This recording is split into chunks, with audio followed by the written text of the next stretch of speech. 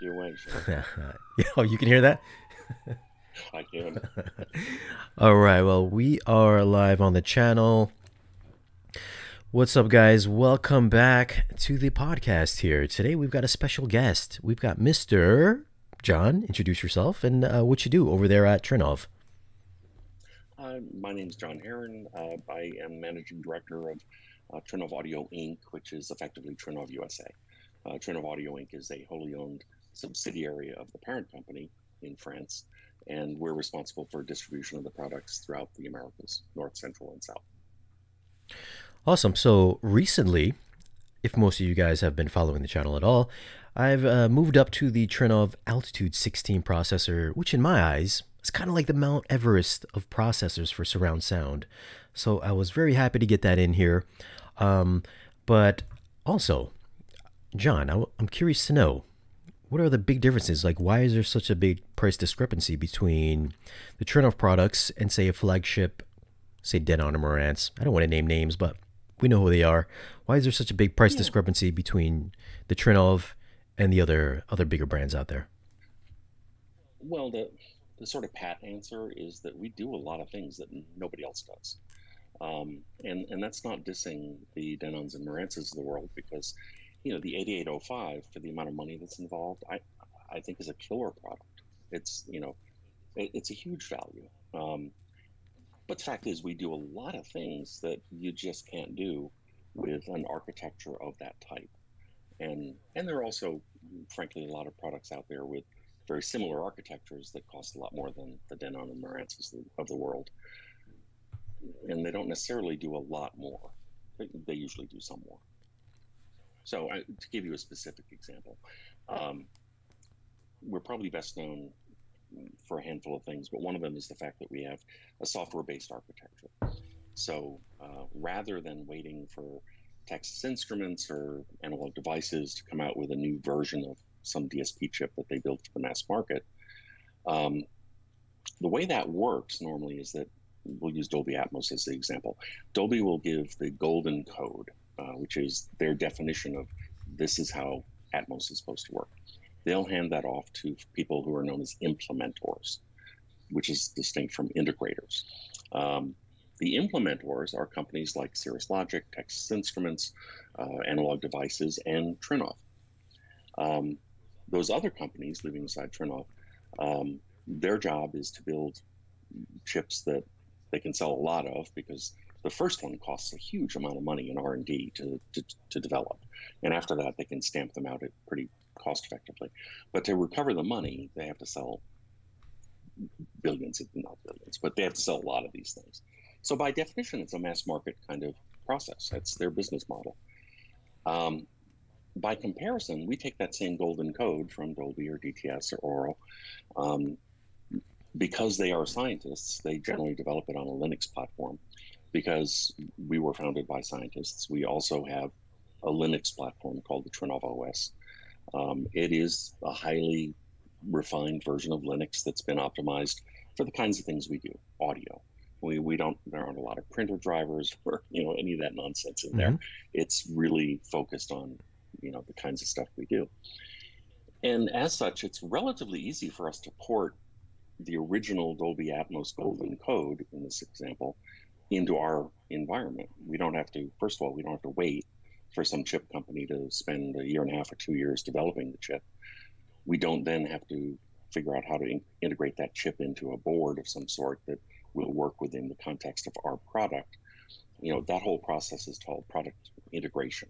You're integrating somebody else's chip into your product.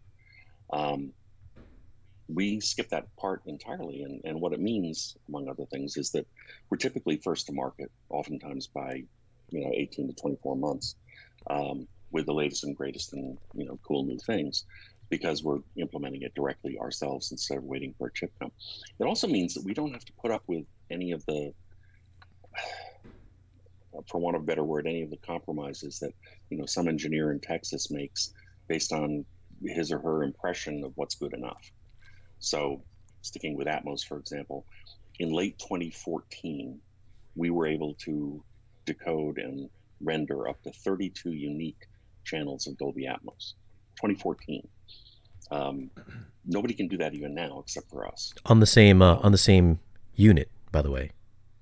Yeah. The original Altitude 32 came out toward the end of 2014. We had Atmos on it that fall.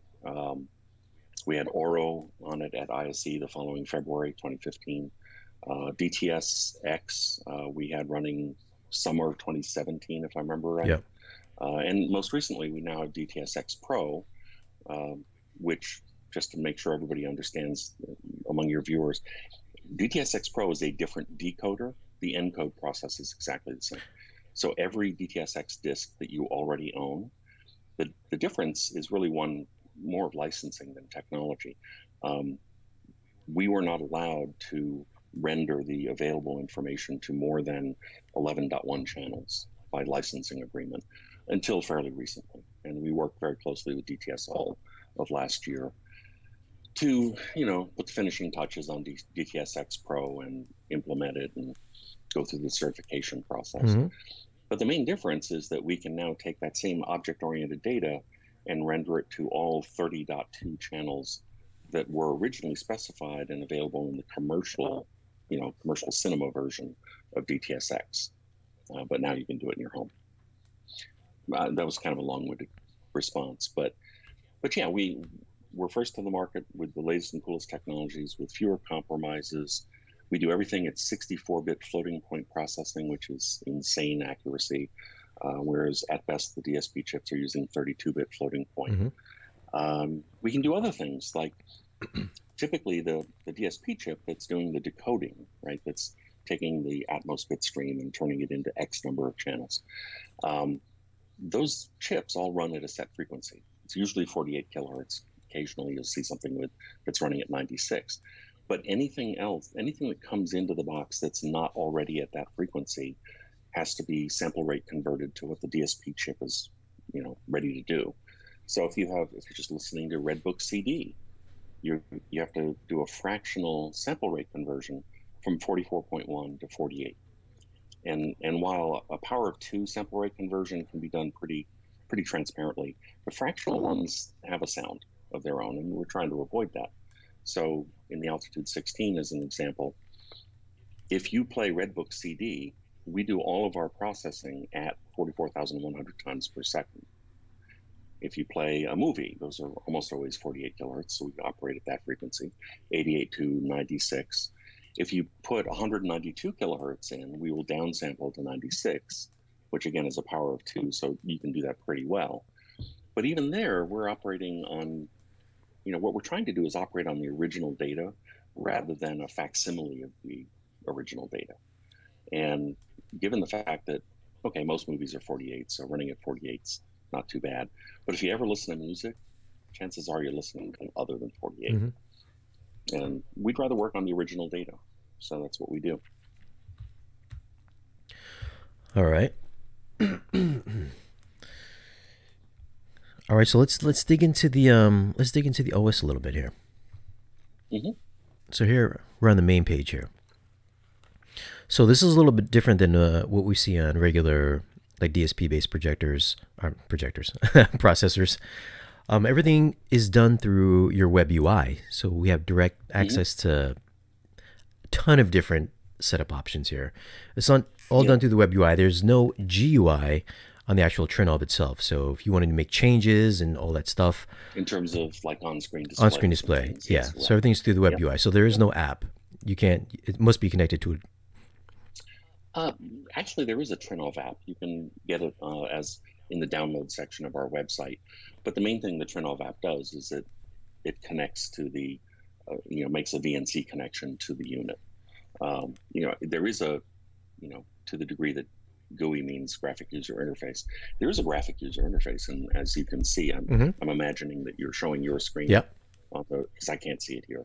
I do have a connection to your machine on the other screen. So if you all see me looking up, that's what I'm looking at. But there is a rich graphic user interface, but it is true that it's not an overlay. An on-screen display. It's not an overlay on your TV. Well, and there's a pretty good reason for that is that, we're audio guys. We're not video guys.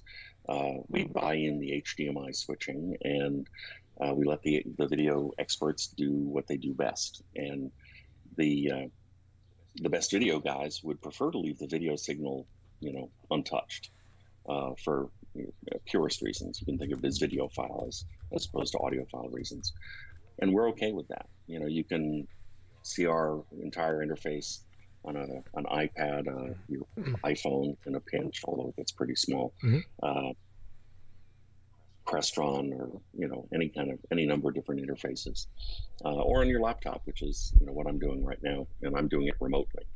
Can you? By the way, that's another thing we can do is provide remote support.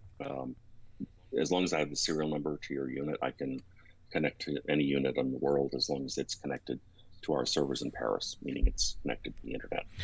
Can you? Okay, so when you first get an altitude, the first thing that you would do, I think you would drop straight into the optimizer, right, or into the menu here.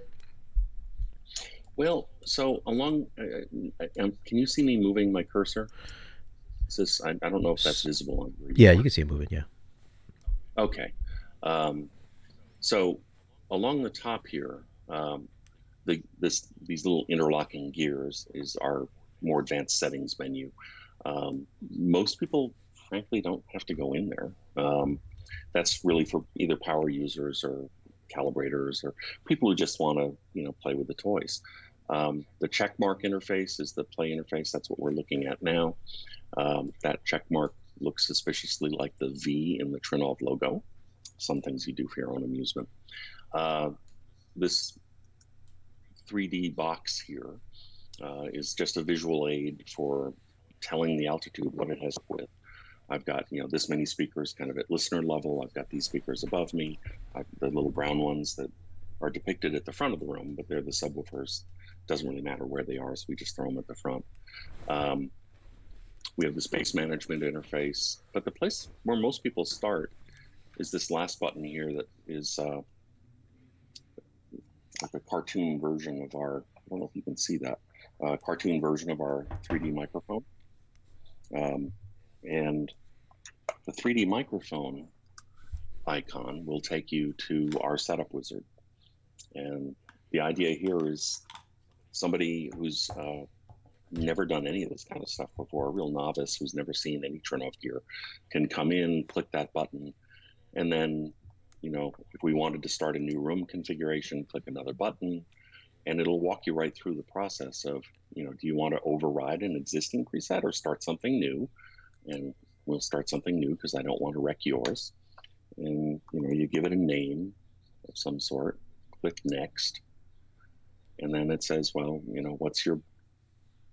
what do I have to work with here, from the processor's point of view. And so you pull down this initial layout list, and you have a number of Hmm. different options, and whether you want to be Atmos centric, Oro centric, DTS centric, a hybrid of some sort, like what we suggest down here at the Trinnov.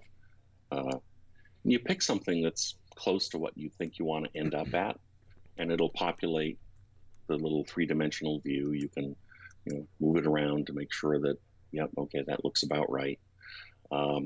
If I wanted to do a basic 7.1.6, let's say, I could start at 7.1.4. There we go.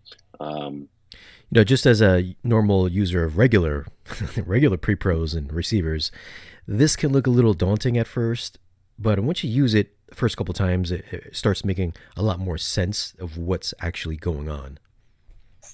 Yeah. So this is the reason I wanted to come to this page. Is this is probably the most complicated thing in the entire process. Everything else is really easy.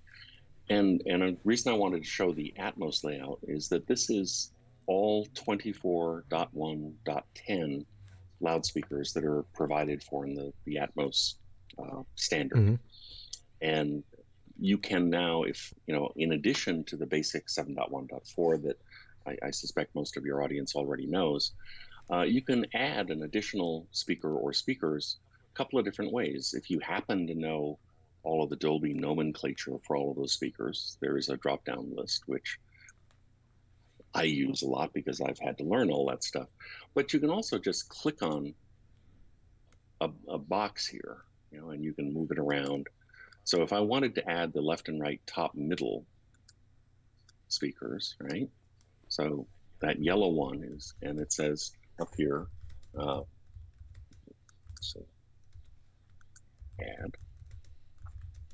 So LTM, there are two different things that can be called. Again, that's Dolby nomenclature. And then once you add the left top middle, it says, well, you can't have a left top middle unless you also have a right top middle. Is that okay? Yes, it is. And now I've got both. And we can add subwoofers and things like that. But once you have the basic declaration of what speakers you have to work with, you can make that a little bit smaller. Mm-hmm. And then down here, you have these 5 columns. You have Dolby Atmos, Legacy Dolby 5.1, 7.1, Auro 3D, DTSX, and Legacy DTS 5.1 or 7.1. And each of these is basically saying, when I receive this kind of signal, what do you want me to do with it? And we will make logical suggestions. But, for example, if I give you, let's take a look at the Auro 3D. You mentioned just before the call that you just got a bunch of Auro discs. Yep. Auro only has 13 main channels, right, plus an LFE. They don't have a left and right top middle. They do, however, have the top, which some magazine writer called the voice of God, and that name stuck. And what you could do is to say, well, I want you to put the top channel into both the left right top middle and the right top middle. And that way it'll create a phantom image of a voice of God channel directly above you. People who are more sophisticated may say, haha, wait, that's going to be too loud because there are 2 speakers reproducing the sound instead of just one. Don't worry, we already take care of that for you. You don't have to think about it. We automatically adjust for any arrays that you decide to set up. But it's really that simple. We'll make logical suggestions, and most of the time you just take us at our word, and it's fine. If you're a little bit more advanced and you know that, well, there is that voice of God and I'd like to play it back, when I can, you can do this sort of thing. And then you move on, and you can turn bass management on or off and so forth. I'm going to quit without saving anything. Notice that it is telling you, I don't think you had your microphone attached, No, but it is telling you that, the system is muted and the volume was set to -40. Belts and suspenders. We don't want any chance for feedback. So the setup wizard, if you can follow basic instructions, one other thing about the setup wizard, we didn't check it here, but there's a little checkbox that says, with or without help. There's a contextual help system built into the setup menu, which is like having the owner's manual just right there on the screen in front of you whenever you need it. It tells you what you need to do at every step. So it's pretty easy to set up, and yet there's a lot of depth there for the power users who want to go a little bit deeper. Can you just touch real quick on the bass management before you actually get into the measurement?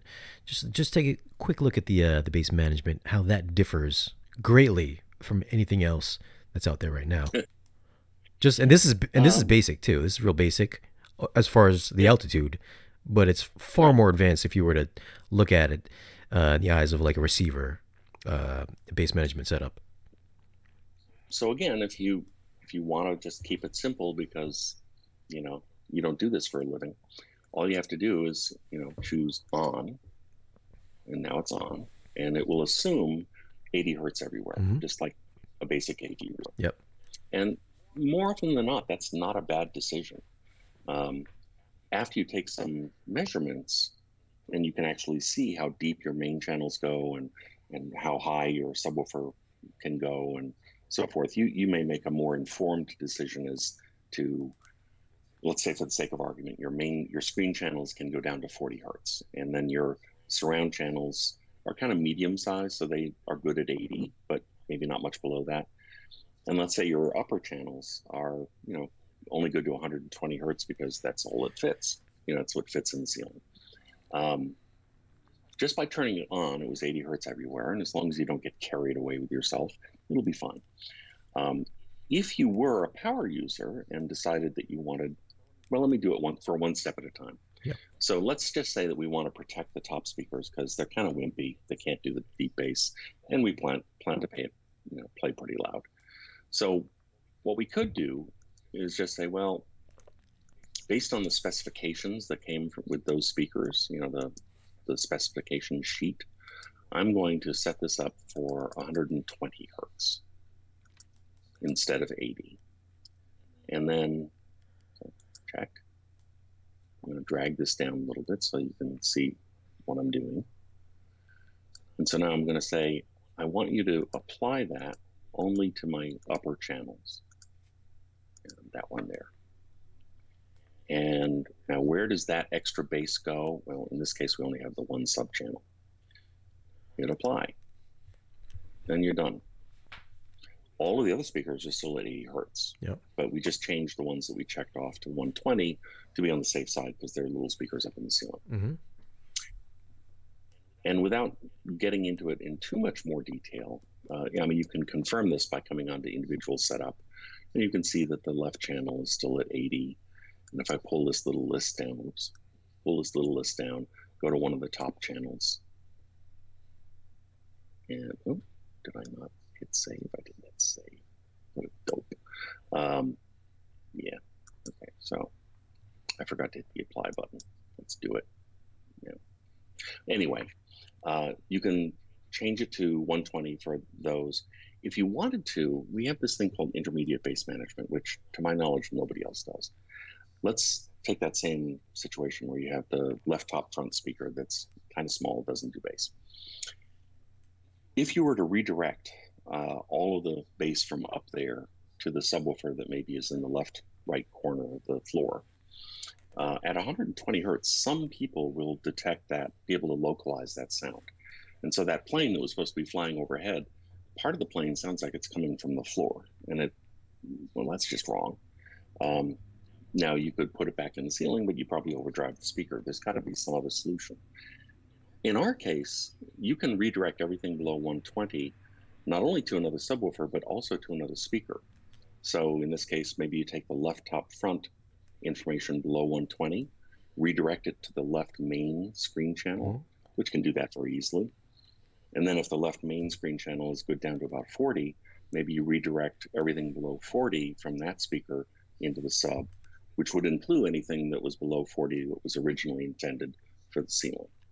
So you can move the sound only as far as it has to move in order to be reproduced, rather than just automatically sending it to the sub where you might not want it to be.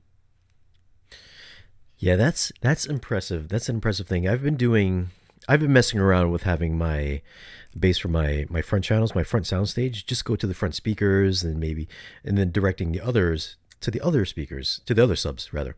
And that's the kind of flexibility that you get with this software that I haven't come across with the more mainstream brands out there. Yeah, there's a speaker company whose founder I know quite well. And although this is somewhat controversial, he is a big believer in what he calls directional bass management and what I call sort of regional bass management. People who very low frequencies are not particularly directional. Even at 80 hertz, the sound wave is about 14 feet long, and we only have about 6 inches between our ears, so we can't really triangulate on it. However, Paul, my friend, is of the opinion, and he's demonstrated this for me, and it can be persuasive. It has some limitations too, but it's quite persuasive.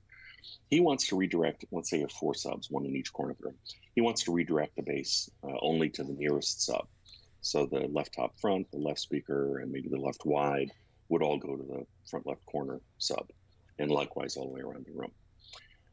Now, if you do this, you need to have bigger subs because depending on what's happening in the soundtrack, the deep bass might only be reproduced by one sub instead of all 4 helping each other, right? So that's one of the limitations. He doesn't have a problem with big subs. He likes selling those.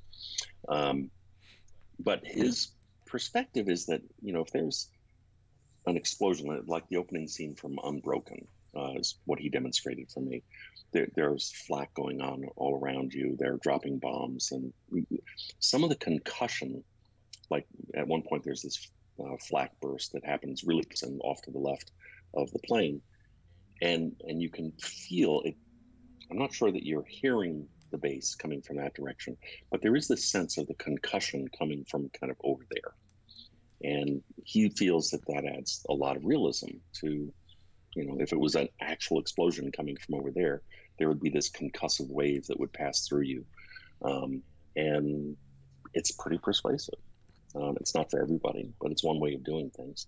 And we can do that very easily. If you have more than one sub, you just say, send this here, send that there. No problem. Speaking of subwoofer based management, so the altitude measures each subwoofer individually, or does it sum it all together and measure it as one?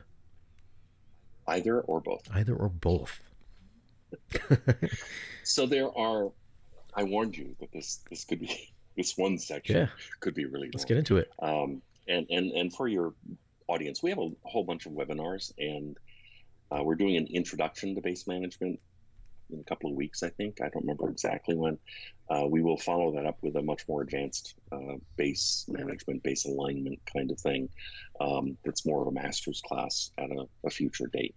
But this is a pretty big area of discussion. In broad strokes, there are several schools of thought, but let's take as two extreme examples. The one that I just described, where you want bass only to be reproduced coming from kind of the part of the room where it's coming from. And then there's another approach to aligning bass that is saying we want to minimize the seat-to-seat variation throughout the listening area. That's more important to us so that everybody has, as much the same experience as possible.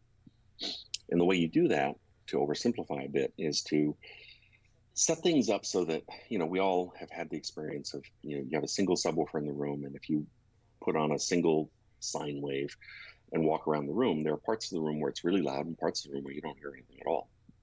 It's a dramatic, you don't hear that with program material so much because it's not just one sine wave at a time, but it's still happening, and it gives people a different experience.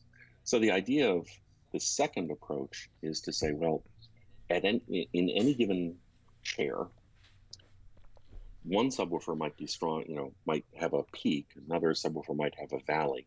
Can we set this up so that the hills and valleys of one sub offset the valleys and hills of another sub? And Floyd Toole and Sean Olive did a lot of research on this, and kind of the sweet spot is 4 subs. 2 is definitely better than 1, big difference. And 4 gives you about 98% of what's available. You can go more than that. There's nothing wrong with going more than that, but you get into diminishing returns. But even doing the 4 requires that you set it up correctly. And this is where I'm going to try and oversimplify a little bit. 2 different ways of doing it would be to set up 4 different subs, have the optimizer individually calibrate each sub and set level and delay and all the equalization, and then just assume that once every sub is optimized, that they'll all work beautifully together. And then there's another school of thought that says, yeah, that's a really big assumption. So let's instead set up the 4 subs and set level and delay however your school of thought thinks it should be set. And then even though there are 4 subs, we're going to optimize them as though they were a single sub. And it's a more sophisticated base alignment technique. The way we do it is, you're going to show us. Yeah, let's take a quick look at it real quick. You're ahead of me. If you go to active crossovers, well, actually, I'm going to have to change one thing because I used up all 16 outputs. So let me. Oh, okay. So we're back to your system now. That's right. And let me just double check and make sure. The internet is really slow. It hasn't told me yet what preset we're on. Oh, I don't think we're on anything. Hold on. Oh, we're still on. Okay. We're still on the test one that I started to make. Okay, so let's fix that. Gosh, this is. Oh, we're going to be. I apologize, folks. I've been having a slow internet connection all day. We're going to be stuck here. I don't know why. Yeah, it's weird. There we go. Okay, so now it's. Could also. Are you clicking as well? Oh, yeah, I was trying to get back. Okay. We might both be trying to drive the same bus. Should I try Um, to log out, come back in? no, just I think just stop clicking so that well, maybe I need to log out and log back in because it's I can see the back to the main screen button Mm-hmm. blipping, but okay, let me do that. I'll log back in because we can connect any of our units anywhere in the world, but that doesn't mean that the internet does it quickly.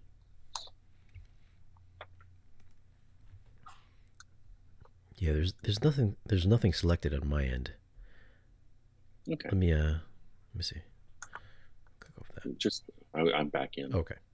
You want to, or you can do it. Just go back to the main interface, the checkmark interface.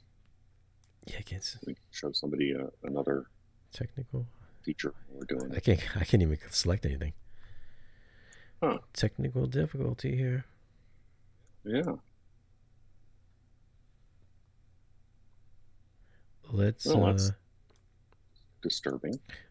I just disconnected again in case that helps. well, let's talk about the So, let me get this working while you talk about let's talk about the actually the base setup. I know how advanced the Trinnov software is. well, I can finish the thought that we were going to try to Yeah. illustrate. What you can do is to declare a single subwoofer output, and then you basically fib to the altitude and say, oh, by the way, this is a quad amplified subwoofer because we have active crossovers. We can do active biamp, triamp, quad amp. Um, and when you quad amplify the subwoofer, you then have the option of manually setting the level and delay values very accurately to get them exactly where you want them for the four subs that are maybe in the four corners of the room. But then when you go back to the optimizer, it sees all four of those things as a single channel and it will optimize them as a group. So regional based management, individual optimizer based management, sort of a summed base, multiple subs, but treat them as one approach. Those are the main categories. And, different calibrators will have different ideas as to why they think the best one, which one is best. Some of those ideas are based on better science than others. But the fact is, we support all of them. So it's really what you want to do. This is well beyond, the novice user. This is typically for somebody who's hiring somebody to come in and do stuff that they don't understand themselves how to do. So yeah, just give it a quick little reboot there because it was a little frozen. Oh, But speaking of the base management though, now I know a lot of guys like to use like Room EQ Wizard, and actually no, it's back up. Let's take a quick peek. yep. I just saw it pop back Okay. up and log back in.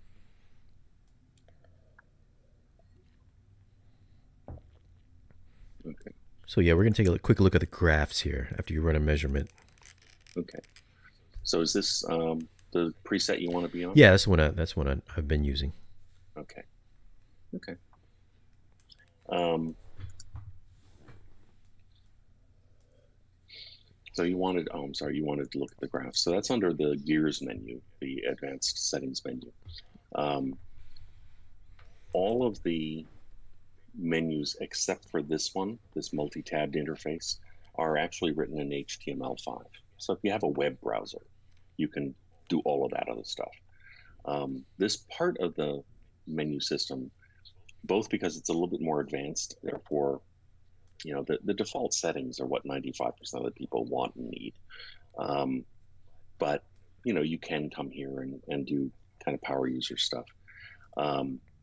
And also, this is just an older part of our software, and we'll reinvent it in HTML5 someday, but we're not done with that yet. But if you take a look at the optimizer graphs, since you mentioned that, we have. Guys, this isn't perfect measurements for my subwoofers, all right? Just in case you're looking. It's not bad. So it's a fairly flexible system, as you can tell.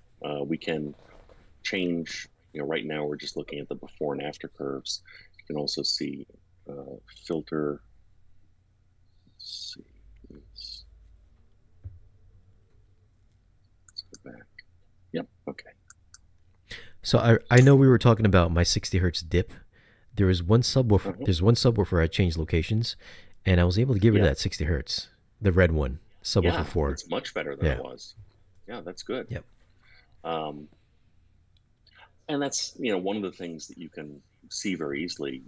This interface is a little bit complicated, so I apologize to your viewers. This is the sort of thing that most people don't have to get into. However, this is measurement point number one. This is a different chair in the theater somewhere, measurement point number two, and a third measurement point.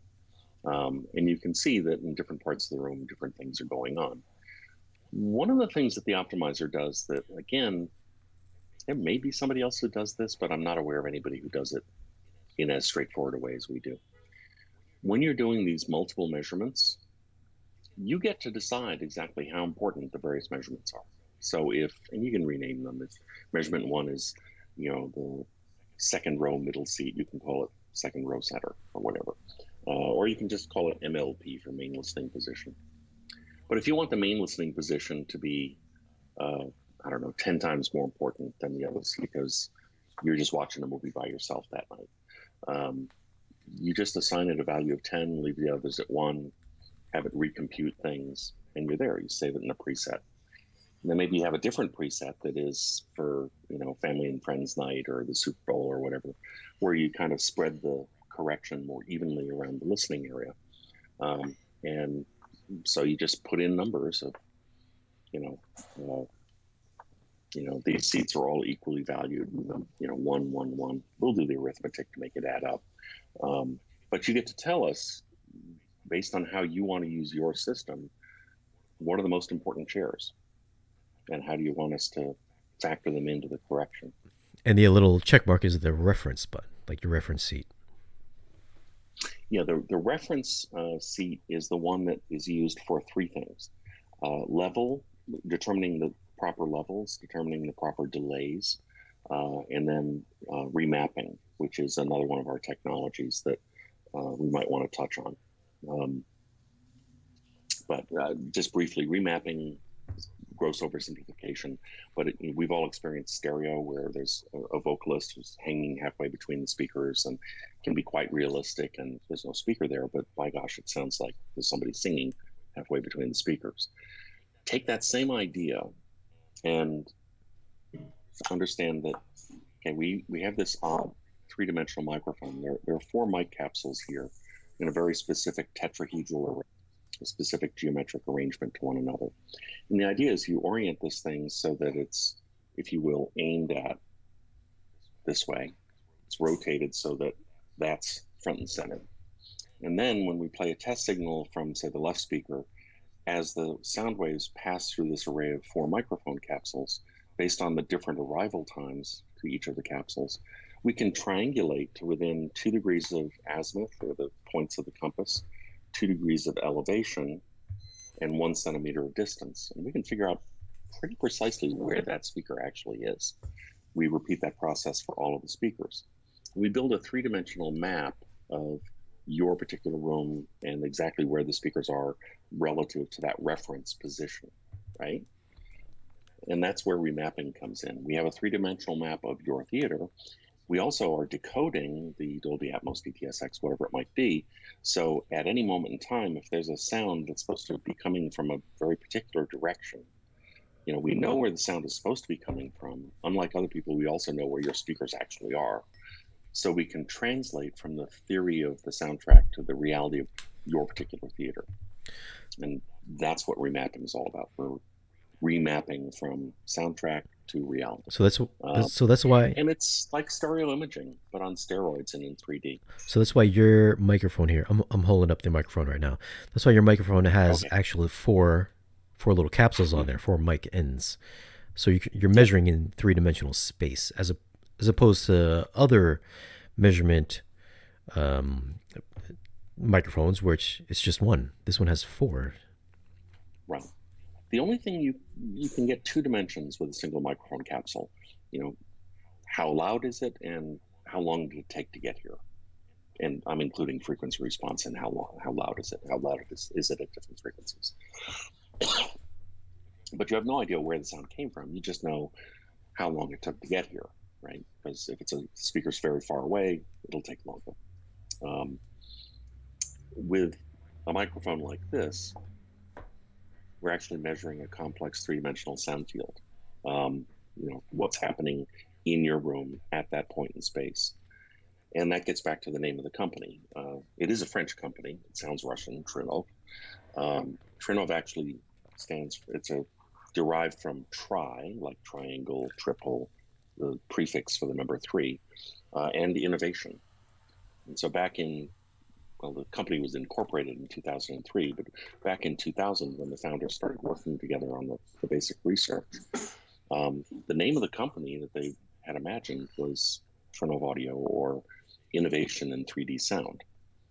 Because what they set out to do, and originally they were doing basic research like you would normally see it in a university, they wanted to explore how to capture, store, and as needed process, and then subsequently recreate complex three-dimensional sound fields in a really convincing way.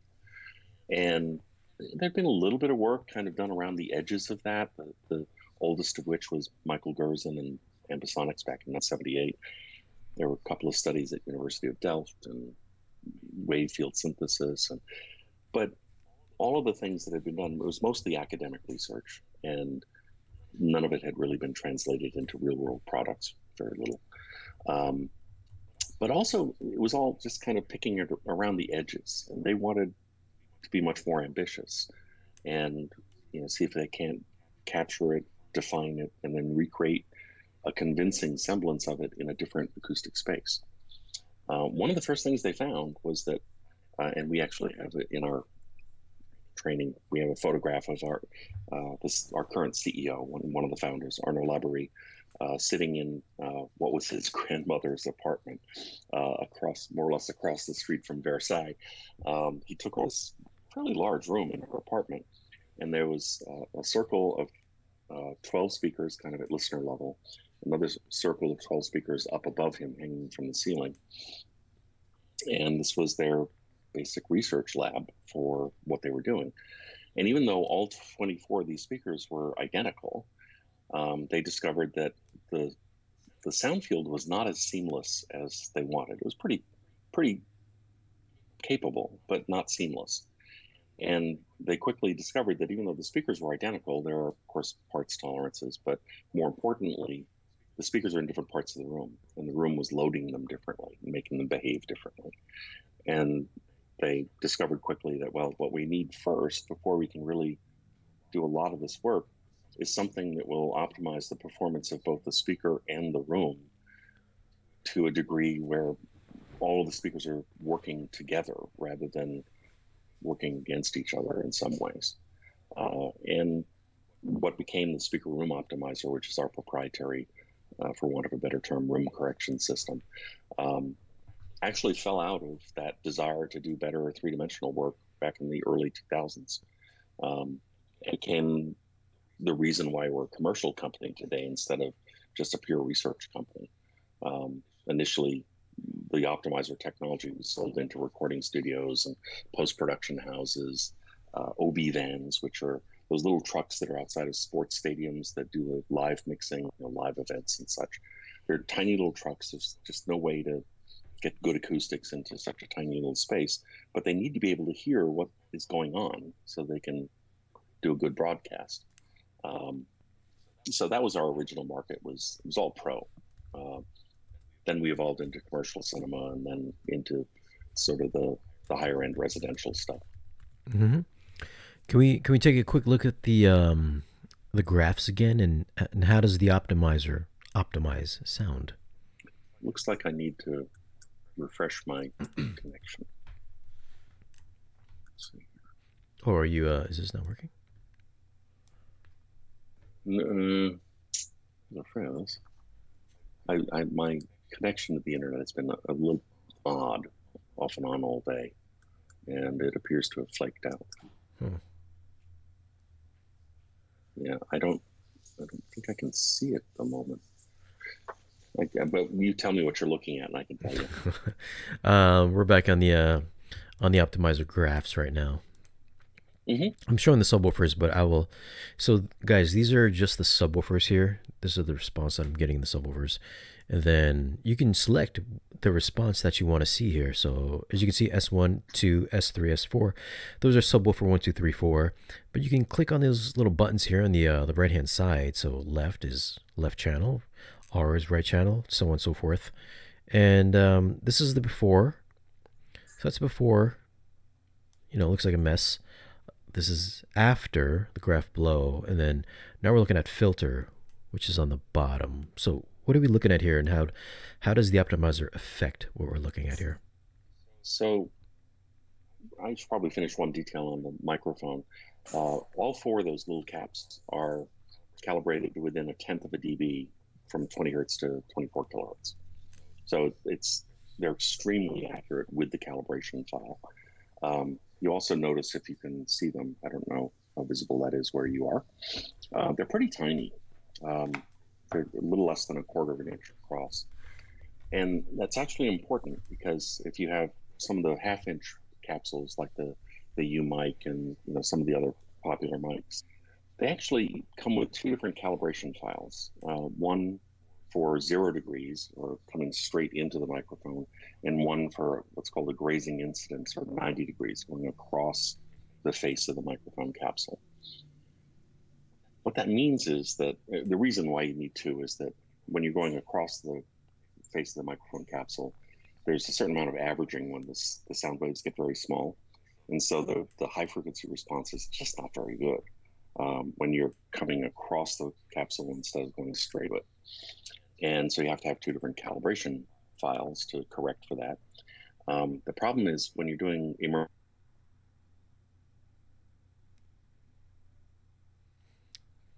Looks like we lost John here. Looks like we lost him.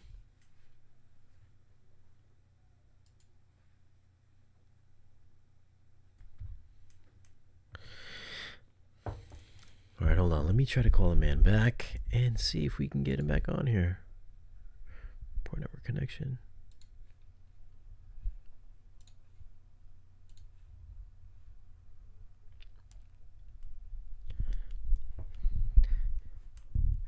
Technical difficulties here, guys.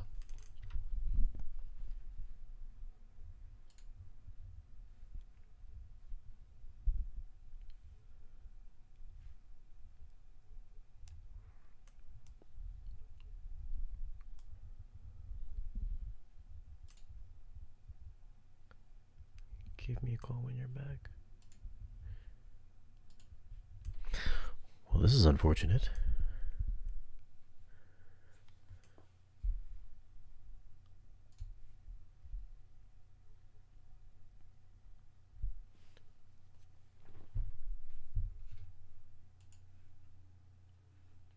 The person whom you're trying to reach is currently unavailable.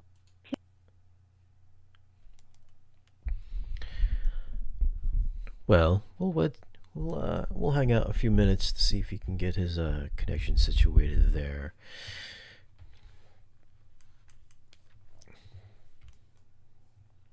I'm not even sure if we are actually still live. Is everything working on your guys' end over there?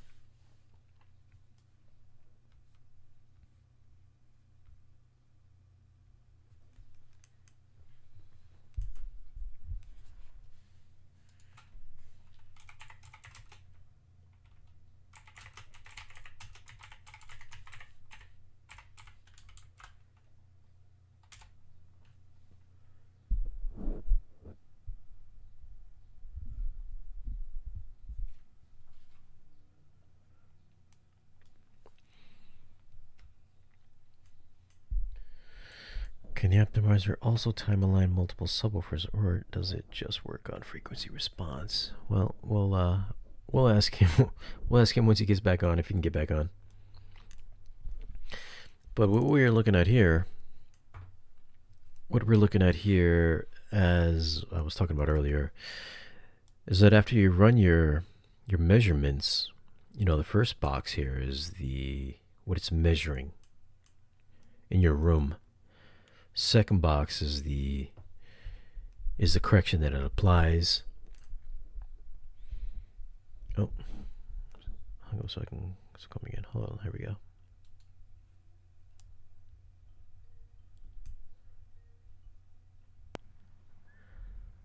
All right. Hear me now? I think we're back. Okay. All right. We're back. Okay. I was hearing you just fine when you said, I think we lost him. So since I tried calling you and it didn't work, I rebooted my machine. Sorry Okay. about that. We're good. It's all good. It happens. All right. What were we talking about? Cheeseburgers? No. Something like that. We were talking about the capsules on the mic. Yeah. So the fact that our capsules are very small means that you'd have to go to a very tiny wavelength, very, very high frequency, before you would run into that calibration problem. The problem with the larger half-inch capsules is that if you are set up so that you can measure the screen channels correctly, then you will be measuring much more high-frequency energy coming from above you than is really coming at you. And automated EQ systems will then make the upper channels much softer in the highs than is accurate. I'm not quite sure how people are getting around this with some of the other systems, but I discovered this problem the hard way. Gosh, 5 or 6 years ago when I was at a different company. It was before Trinnov, and I was very happy to see the small capsules that Trinnov uses when I joined Trinnov in January of 2016.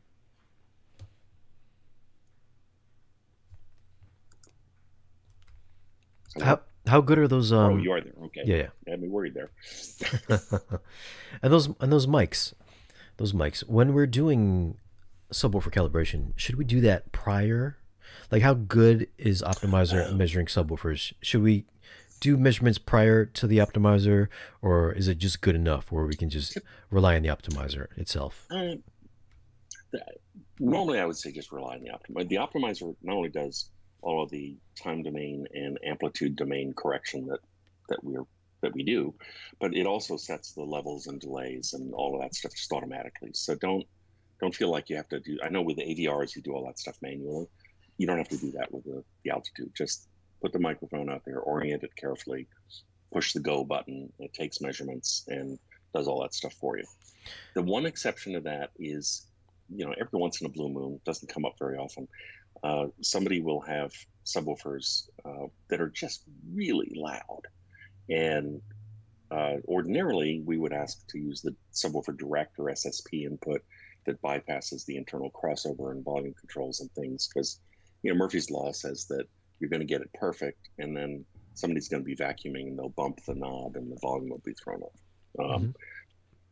However, there are some cases where those direct adjustments, there's no switch for that.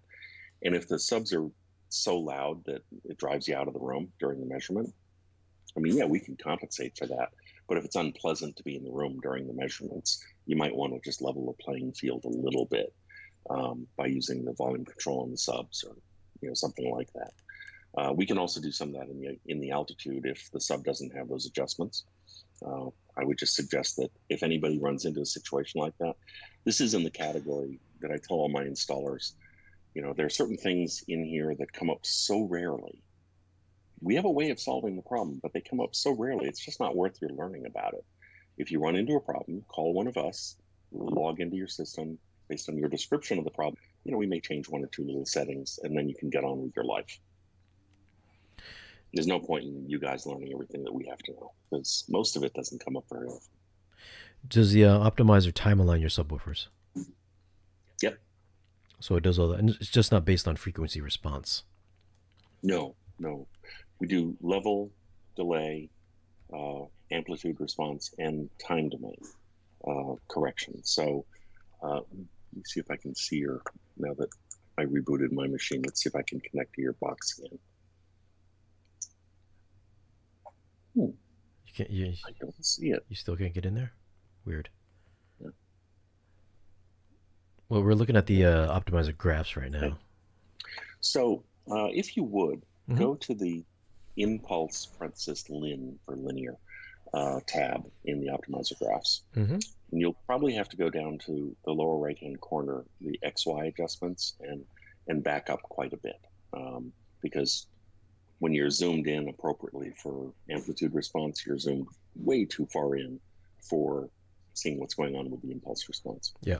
But if you back it up so that the impulse, transient and subsequent wiggles are, completely visible within the little frame. What I normally do, just by way of conveying this, and I'm sorry I can't connect to your machine right now. It's weird. Yeah. Just start with the screen channels, left, center, and right. Yeah, Presumably, they're all the same brand model of speaker. And so if you start with left, center, and right, and you're backed up, just so people understand what the test signal looks like. If you imagine a pistol going off, or a rim shot on a snare drum, or some really fast transient out in the middle of a field, so there are no echoes or anything like that. It's just there's the signal is going along, and at exactly 3 milliseconds, which is just an arbitrary timestamp, but at 3 milliseconds, the signal should go vertical, come right back down again, and then nothing. So it's just a tiny little click. Of course, when you do that to a speaker, speakers mass and suspensions, and they'll hopefully move in the right direction, and then they'll probably overshoot a little bit and settle down. And better speakers will settle down faster and overshoot less. But they're still mechanical devices. They're not going to respond perfectly. In theory, a perfect speaker would, all of the drivers would jump forward, jump back to their resting position, and stop on a dime, and just stay there. There'd be nothing else after that. Of course, that's not realistic. What the optimizer does is, because of all of the time domain correction that we're doing, we know what the signal was that we put into the system. We're measuring what's actually coming out of the speaker and into the microphone. And any difference between those two is, by definition, distortion, right?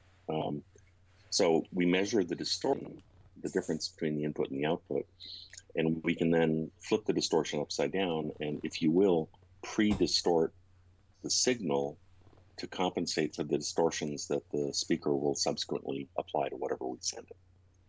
And that's why the difference between the before and after curves, it's still not going to be perfect because it's a mechanical device, but typically the spike is much better defined and more coordinated. The ringing is less after the initial spike. But where it gets really interesting is, most theaters, you have big speakers behind the screen because that's where you have room. You have maybe medium-sized speakers for surrounds because you don't have quite so much space. And then you have smaller speakers in the ceiling because that's what fits. Different drivers, different crossover networks, they're going to be different in the time domain. As you start layering in, for example, instead of just the screen channels, maybe all of the listener level speakers, quickly, and I can't see what you're doing, so I'm just saying what I normally see. The before response to that same impulse starts getting kind of messy. It's sort of like a bunch of tangled yarn. And then the after is a lot cleaner. And then if you continue to add, say now all of the upper channels, there's no point in adding the subs because we're not doing this kind of work to something that moves as slowly as a subwoofer driver does. But as you layer all those things in, it starts to look a bit like a train wreck, the before curve. Yep. And the after curve is typically tight enough that you can only see the uppermost layers of colors. Depending on how many speakers you are, it could be red, green, blue, yellow, whatever. But the spike is so tight and so consistent that you can't even see a lot of the colors that are kind of underneath. And what that's telling you is that even though you have a variety of dissimilar speakers in the room, probably all from the same company, same brand, but the speakers themselves are different models and have their differences. And even though they're loaded in different parts of the room, and therefore the room is also doing different things to them, we can force all of those dissimilar speakers in different parts of the room to work together to create a coherent sound field. So that when they're all told to do the same thing, by God, they all do pretty darn much the same thing. And I don't know this for a fact, but I'd be willing to bet In my experience, going back to long before I worked for Trinnov, every time I heard a Trinnov-based system, didn't matter whose speakers were involved. Some of the systems were tuned better than others, and some people are a little bit better at that than other people are. But they all had this remarkable coherence of the presentation in a spatial sense. You couldn't tell where the speakers were. It was just this enveloping sound field. And I noticed it back when I was working for a speaker company, and thought, we should look into this for demos at trade shows and things like that, because it was pretty striking. And I think that this time domain correction and the degree to which we are really successful doing it is a big piece of that characteristic trait. Mm-hmm. I don't know if you can you explain the can you explain the filter section here in the graph? Oh, the filter is how we get from before to after. It's like we see the before curve. The after curve is based on the target curves that you told us, this is how we'd like it to behave. And then the filter is the result of all of the really complex computations that we do when you press the compute button. And there's a lot of hairy math that is way beyond my pay grade involved in that. Having said that, it works amazingly well. Something that I can manage, it is within my pay grade. One of the reasons the optimizer works differently, and I would argue better, but very differently than other products. If you leave us aside for the moment, if you look at the world of room correction, aside from Trinnov, there are certainly some systems that are better than others. I suspect you've had experience with that, Shane. Some just work better than others, Mm-hmm. and some will work pretty well if especially in this, if somebody kind of knows what he's doing. But they all work conceptually kind of the same way. They're measuring the response of the speaker in the room as kind of one big problem to be fixed, and then they have different ways of trying to go about solving that problem. But they're all kind of looking at it as a single problem that needs to be fixed. The optimizer, and this comes out of that early research back in the 2003 area, this optimizer was specifically designed to be quite a bit more specific and surgical than that. It recognizes, and this was just the understanding of our founders at day one, there are actually a lot of different problems going on in those measurements. There's, let's look at the direct sound directly from the loudspeaker. We've already talked a little bit about the fact that there's a lag between when you put a signal in and when the mass on a spring actually responds and so forth. So the first problem and the first order of business is, let's see what we can do to make the speaker a better speaker. Because if the speaker is really bad, it doesn't matter what we do anywhere else. It's going to be really bad. So the first order of business is, if we're using active crossovers, we need to calibrate those very accurately. Even if we're not using active crossovers, there's still things we can do to help the direct sound from the speaker. We can help the speaker be a better speaker. Once we're done with that, we look at the first reflections off the sidewall, floor, ceiling, because those, unlike subsequent reverberation that have been bouncing around for a while, those first reflections are somewhat determinative. We can't get rid of them. That's the job of passive room treatment, but we can mitigate them to some degree. So let's do what we can there, always wanting to be err on the side of undercorrection rather than overcorrection. That's a company philosophy. And then we look at subsequent reverberation and standing waves, and there was a list of half a dozen different, very specific problems, all of which have to do with acoustics, but they're all very different problems, and therefore each of those problems has a different optimal way of solving it, right? And rather than looking at one big problem and trying to put a big old band-aid on it, we dissect all of these related but different problems, figure out the best way of solving each one, and then we combine all of those into the final filter, which goes back to your question. Mm-hmm. So the filter that is being shown there is how we get from where we started out to where we want to be. The place where I use the filter the most is, I mentioned that we would rather undercorrect than overcorrect. The thinking there is that undercorrection is still a step in the right direction. Overcorrection can actually call attention to itself and away from the program material, which seems like a bad thing. And in extreme cases, overcorrection, like maybe too much boost in the EQ, can blow stuff up. So you don't want that. Our default settings out of the box are we will allow boosts of no more than 6 decibels, and we'll do cuts of 10 dB. So the optimizer, in terms of amplitude response, is working within that little window. Since taking power out of a speaker is very rarely a problem, right? I usually open that up on the bottom end. If there were some really huge standing wave in the room that was causing a 15 dB bump in the bass, I would rather fix that. So I usually take maximum attenuation down to maybe -20. But I always wait until after I've done some measurements before I increase the maximum boost, because you really want to know where that's happening.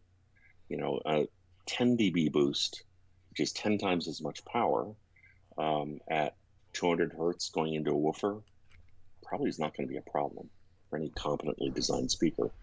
But that 10 dB boost at the very bottom of the tweeters range at maybe 2.5 or 3 kilohertz will probably blow up a tweeter, you know, during an action movie when you got it turned up. So one of the things I look at in the filter is, if you look closely, and I wish I could see this, but my internet is not cooperating. There are places in the filter where it's sort of flat topped and it's bumped into that +6 dB wall, and where we told it, no, you can't go any further than that. So you can look very quickly at the filter and see kind of, okay, so where is it flat topping? Because those are the areas where if I gave it permission to be more aggressive, that's where it would be more aggressive. And as long as that's not happening, you know, in a place where your speaker is delicate, you know, you can do it. But you want to make those decisions in an informed way. You don't want to just open it up and go nuts. Now, even as advanced as the optimizer is, you're not getting rid of room nulls. Am I correct? Well, yes and no. Some of that can be done in the time domain because we are not doing just straight amplitude fixes. But you can never get rid of them entirely. I mean, fundamentally, you're right. We can often improve on them, but in ways that sometimes is surprising. But no, I would never say that you can completely get rid of them. Yeah. You may move them from one part of the room to another. All right. I feel like we'll get to we can keep talking about bass for hours, I'm sure. Yeah. God knows it has been done before. All right, let's talk about the rest of the. Let me bring up the graphs here. I'm gonna bring up. Should I try to reboot this so you can get in here? Maybe. It's possible that it's. Let me see. I mean, All right. Okay. I'm gonna start it back up here. Shows up as well. No, it won't. I was going to look at it in a different way to see if it showed up online. I did the. I powered it off. I'll turn it back on. Okay. So we're just looking at the timeline again. So what do we got here? So let's talk about question in the chat here. HDMI 2.1. Is there going to be an upgrade path for that?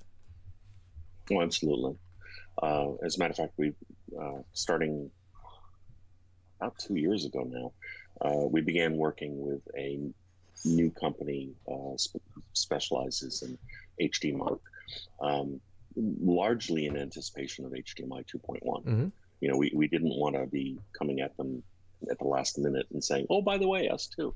So we've started a relationship with them. We've been working with them for a couple of years now.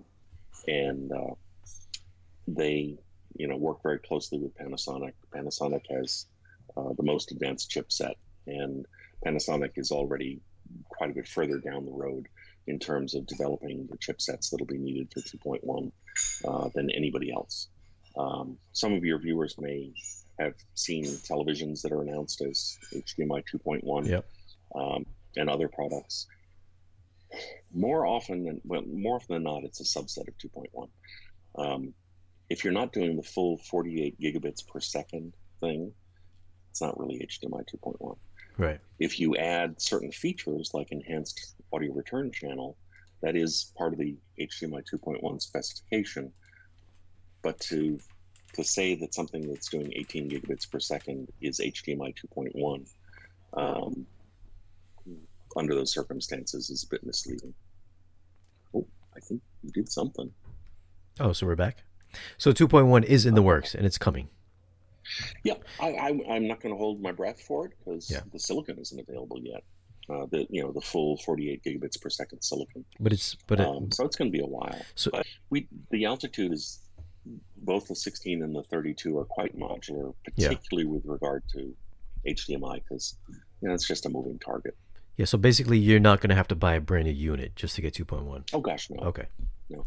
As an example, when we went from HDMI 1.4 to 2.0, the board that allowed us to do that was $700 for the upgrade, and the hardest thing about that upgrade was keeping track of all the little tiny screws. It's because some of them are pretty small, but yeah, you could swap in the board or typically your dealer would do it, but the dealer would swap in the board, contact us, we do a quick software update, and you're up and running. Of course, if it's a hardware upgrade, I'm assuming there would be some sort of a fee for that, since we're getting some new hardware. Well, sure.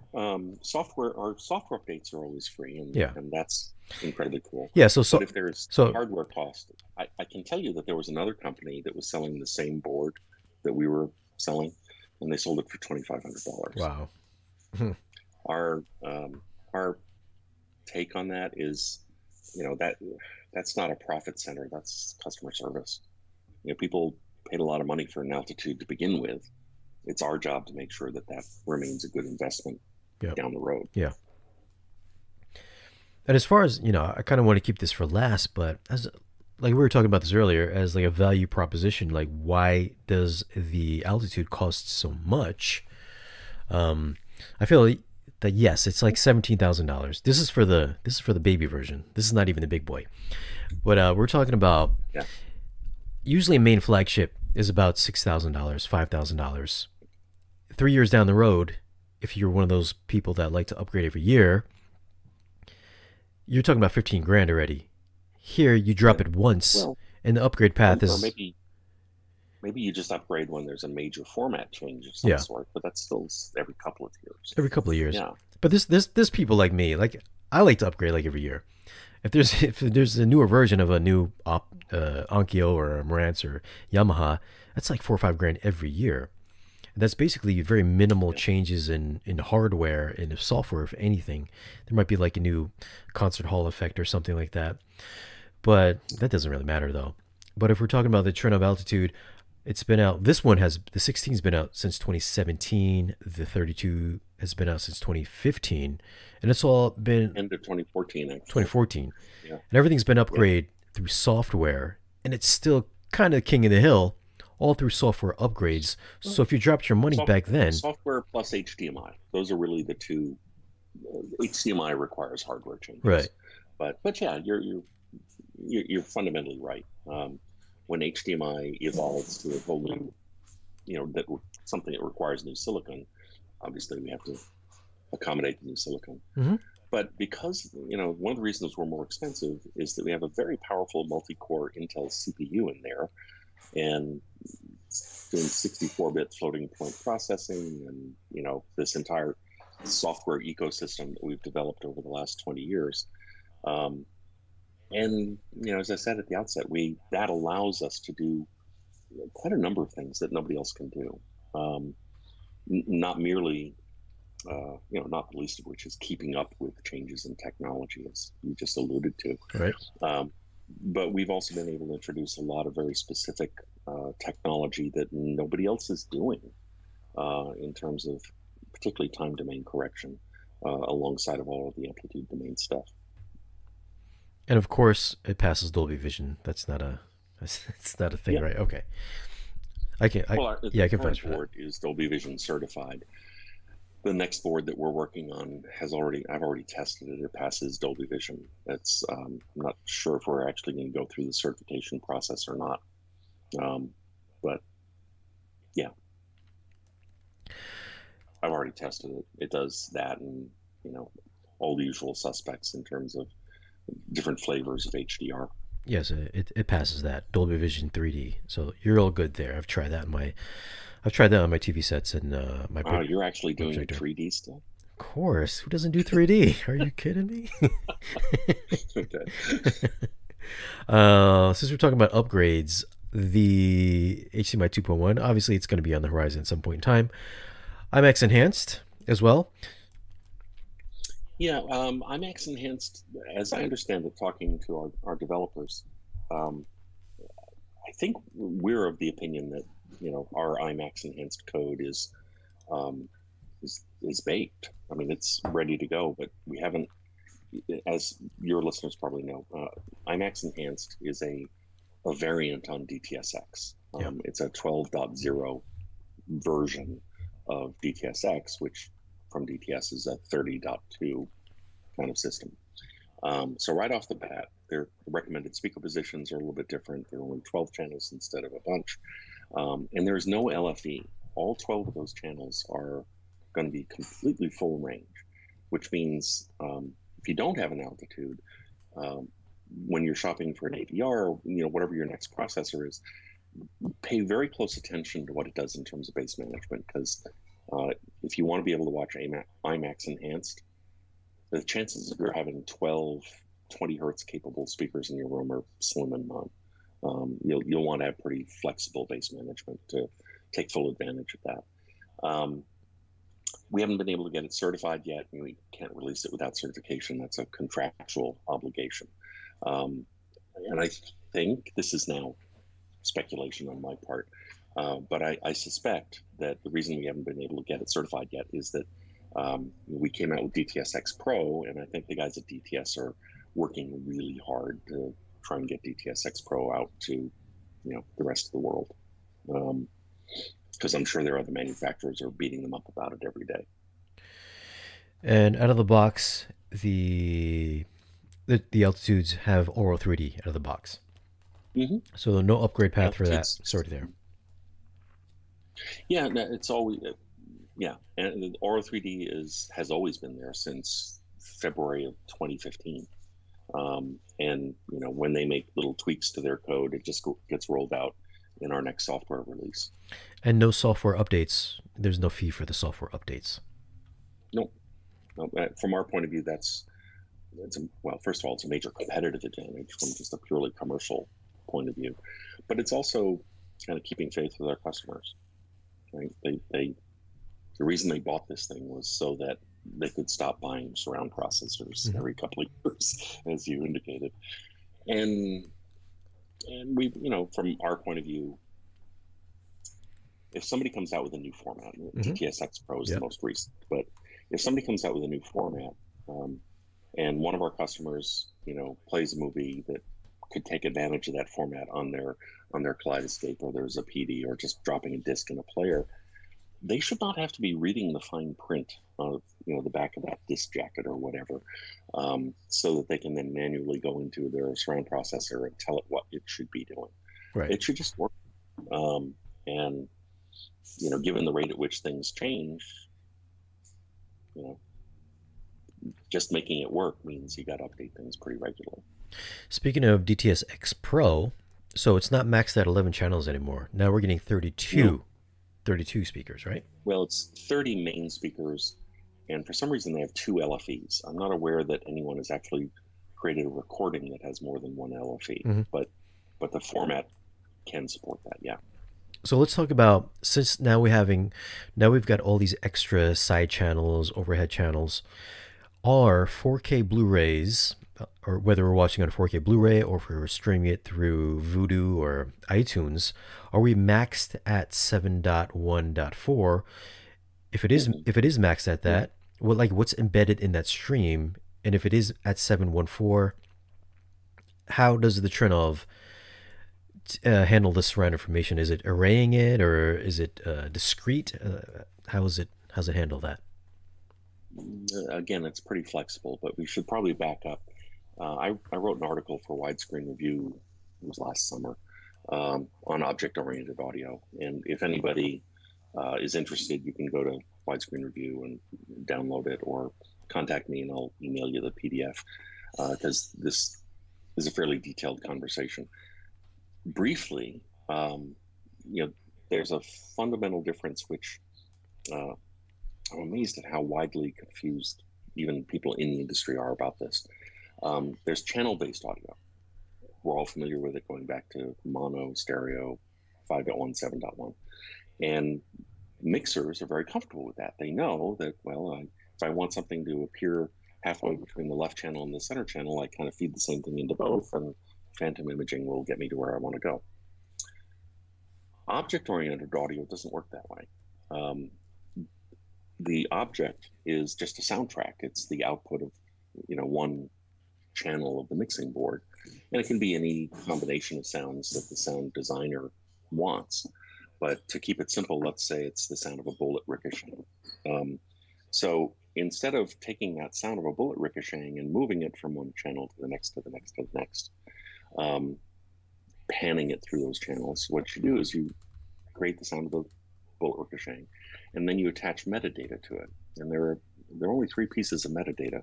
There's location, which obviously changes over time. So, the bullet can move very fast just by changing its location faster frame to frame in the movie.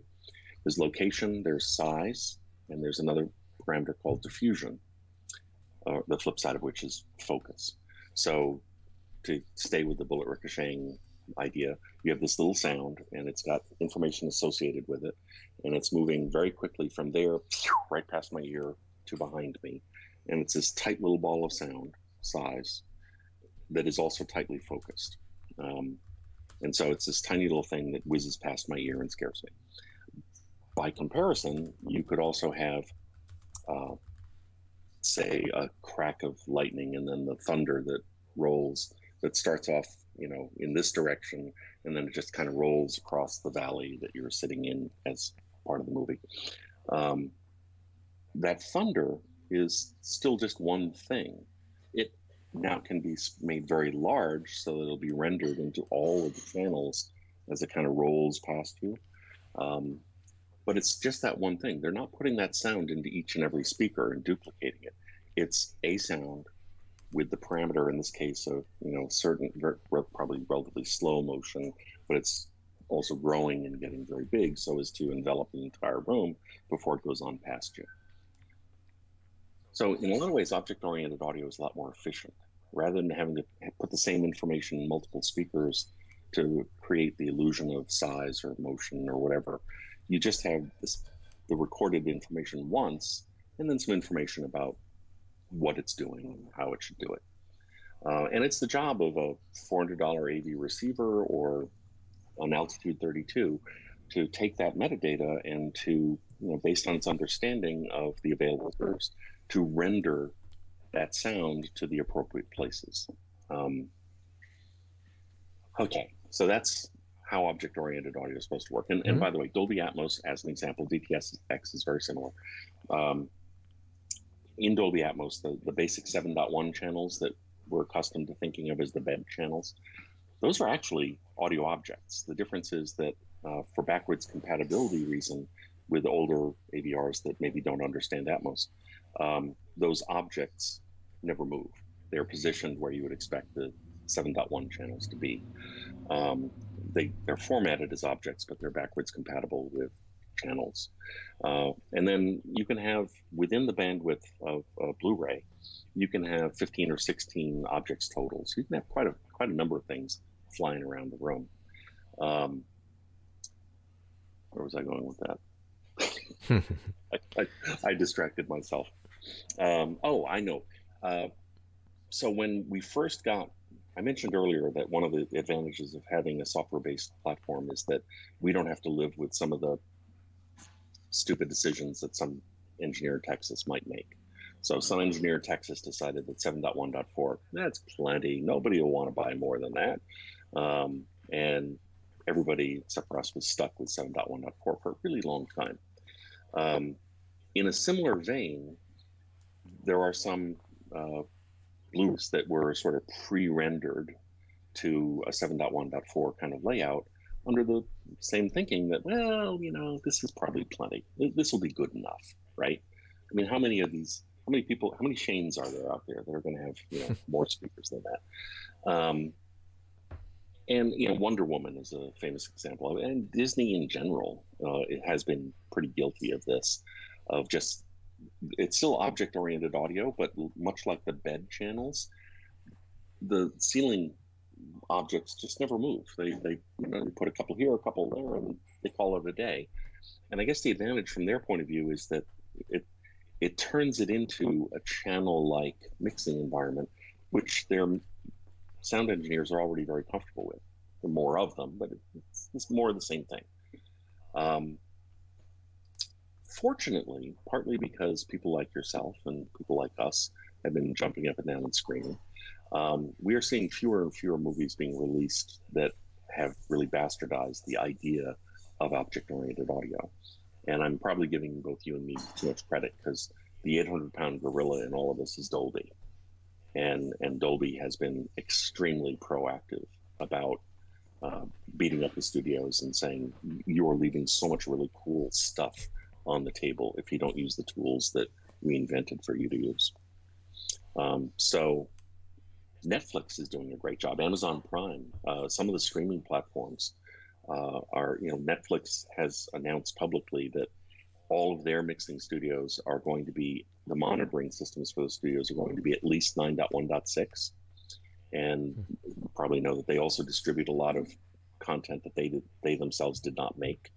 And they are telling people who are producing content to be distributed on Netflix that you have to have at least 7.1.4.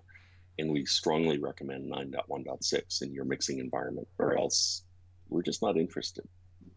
So thankfully, the good guys at Netflix, Amazon, Apple TV, the Apple TV Plus, we work fairly closely with a lot of these folks, and they get it. It was some of the more traditional, old school studios that took a while to catch on. And just for the subscribers out there that are interested, like, why do you need 32 channels, or why do you need 16 channels? So each channel is not necessarily a channel. Like, you can use that for... It is rendered to a channel. It depends on what you're playing. If you are playing, I don't know, 7.1, just a legacy 7.1 movie from 15 years ago. I mean, you can mix. If you're not using, you don't have to use 32 channels. That doesn't mean you have 32 speakers. You can use maybe like 11 channels and have the other ones for subwoofers, and you can cross them over in different. So you're not 32 channels doesn't mean 32 speakers. Correct. You can also the extra speakers. We can go as high as 64. Yeah. Okay. Story, but they're physical connectors, the physical outputs, right? That could be, if you had tri-amplified screen channels, active speakers. That's 9 channels right there, just LCR times 3. And we would take care of the active crossovers to separate the bass from the mid-range to the treble. Talk about bass management systems. Talk about you can chew up channels in a hurry. Talk about the active crossovers for a minute, because I don't think anybody else does that. Well, as I mentioned, we sort of come at this from the pro world, and if you go into any recording studio, or for that matter, any commercial cinema, all the speakers are actively crossed over, meaning instead of just sending a full range speaker level signal to the speaker and then having big honking caps and coils and passive components inside the speaker to divide things up to the woofer, the mid-range, and the tweeter, in the pro world, whether this is done actually in the speaker with integrated DSP and amplifiers, or whether it's done outside of the speaker, the idea is you divide things up at a line level, at a preamp level, and you can do that using DSP, which allows you to do it far more accurately because it eliminates all the parts tolerances and things like that. Mathematically perfect. You can do exactly what you need to do, and then you have each driver being driven directly by a separate channel of amplification. So the tweeter gets a channel all of its own, the mid-range gets a channel all its own bass. So now let's see what happens when, okay, it's, I can, well, I'll leave that alone. Let's see what happens if, let's say there's a huge bass transient of some sort, or an explosion. Oh, sorry. Did I change that? And Did I change that on you? the, hmm? Did I change that on you? No, I just noticed that you were moving around in the interface, distracted. Going back to active speakers, one of the big advantages of active speakers is that any distortion that happens in one of the drivers can't get to the other drivers. So if you wind up clipping the amplifier, first of all, you have 3 amplifiers, so maybe 3 times as much power available to the speaker. And then one of those channels is just going to the woofer, for example, if it's a 3-way. If you manage to clip the amplifier channel that's going to the woofer, the mid-range and the tweeter drivers are still crystal clear. It doesn't affect intelligibility. It doesn't blow up anything. This is why in the pro world, sure, it costs more money to use active crossovers and have all those extra channels of amplification, but it is so worth it, because if you're a commercial cinema owner and you have one of your theaters in a multiplex goes down because you blew a tweeter out or a mid-range and now people can't understand what the actors are saying, that's a huge opportunity cost to have one of your theaters offline for maybe a couple of days while FedEx ships in a replacement driver and you have a tech try to fix it. So they won't do it. It's worth the money up front to make sure that they can continue to do business down the road. And same thing for recording studios. It not only performs better objectively, but it's also a lot more reliable. So what are you doing here? So what do we? Is there anything you can you get in? How many channels do you have in the system right now? Are you using all 16? Apparently not. No, So I've got 15. 15. Okay, so we got room for 1 extra. Which would be the VOG, which I'm planning on. Yeah. Yeah. Oh, okay. Well, we're on left right now. This for your viewers. These little tiny tabs along the top, your left, right, center. Those are the individual speakers. And I just grabbed that we were on. We won't save this, so we won't mess up your setup. But if you imagine an active 2-way crossover, it might be so there are low pass and high pass filters. A high pass filter for a woofer is often thought of as an infrasonic or subsonic filter. If you want to make sure that nothing below 20 hertz gets into your woofer, because it'll just be flopping around. So we can add that. So let's say, for the sake of argument, we'll make this 20 hertz, and we'll say, you know what, I'm really concerned about, let's say I have a ported loudspeaker. So below the tuning frequency of the port, if any information gets into that speaker, the woofer's just going to flop around. It's not going to make any sound. So wow, I guess I overdid that, didn't I? Oh, the combination. It's because they're, yeah, okay. I need to finish filling this in. And so let's say the subwoofer, the woofer gets up to, I don't know, 2,500 hertz. It's just a 2-way. And we're talking about, this is just the left speaker. There's still, depending on how many speakers you have in your system, there's an insane amount of flexibility within the software. Yeah, let me finish filling in something that will make more sense once you see it. 4, and then we'll leave that at none. So the idea here is that you can see low green, right? The low woofer, that I said, let it go from 20 hertz to 2,500 hertz. And so it goes from, it's minus 6 dB down at 20, because that's the characteristic of the filter that I chose. And then it's nice and flat electrically. And then it rolls off, at 2.5 kilohertz. And that's where the red high pass or tweeter comes in. And then it just goes on out to beyond 20K. The blue line is the electrical sum of the red and the green. So one of the nice things about Linkwitz-Riley LR4 filter crossovers is that they sum to a perfectly flat response electrically. As you can see here, we support a lot of different filter topologies. Again, this is not something that you should be thinking about. This is for the speaker designer. If you buy a speaker that's capable of being biamped or triamped or whatever, you would just plug in the characteristics and the numbers that the speaker designer tells you to plug in. You don't have to really understand what's going on. You just have to be able to copy the numbers down. Oh, I just changed something without meaning to. But anyway, so we should probably back to getting rid of that and doing no filters so that we don't accidentally mess up your system. But you can see here as I change things. Oh, I see what I did. So these buttons up here are hardly ever used. If you have a compression driver, certain specific types of horn-based loudspeakers, those horns actually, because of the nature of the beast, they roll off at one of two different frequent rates. And so with this kind of horn, we can introduce an offsetting boost to compensate for the natural roll-off of that horn. Or we can do this one, which is a little bit steeper. Or we can go back to normal speakers, which don't need any of that. So again, this comes out of the pro world. We're in the commercial cinema business, the pro business, and that's more commonly those features are used there.